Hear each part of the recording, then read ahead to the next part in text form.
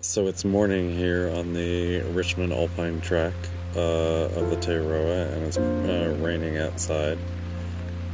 You can also see that I'm sleeping on a sleeping mat, which is totally flat. That's because there's a leak in it, and after I blow it up, after 10 minutes, it just gets flat again, so I'm just laying on the ground. Not the most comfortable night of my life.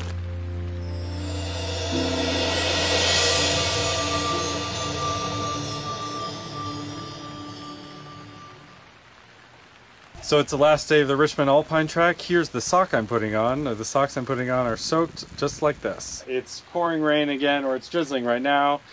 But this is it. I'm gonna get to Te Araroa and stay inside in a warm room. So I'm on my way right now. I'm going to hike with Yana. Yeehaw! How are you? How are you feeling about it?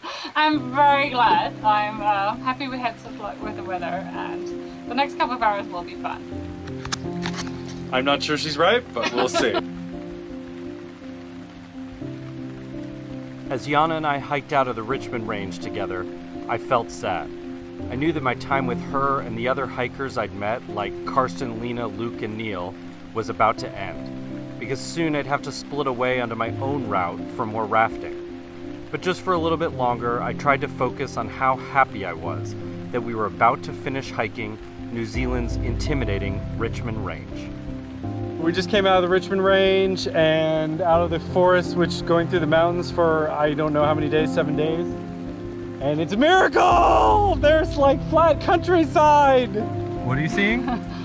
Sheep, cars, civilization, rain, mist again. It's amazing.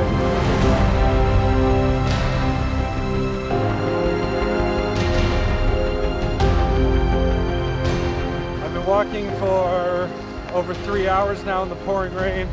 I cannot imagine a scenario in which I could be wetter than I am right now. I'm so wet.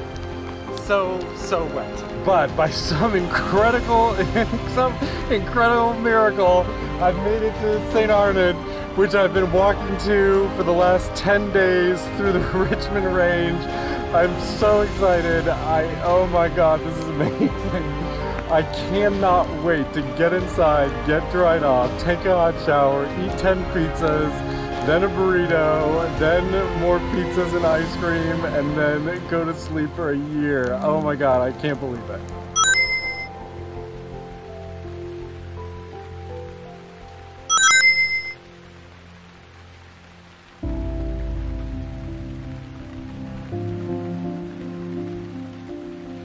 Thanks for watching, and don't forget to subscribe to see where I go next.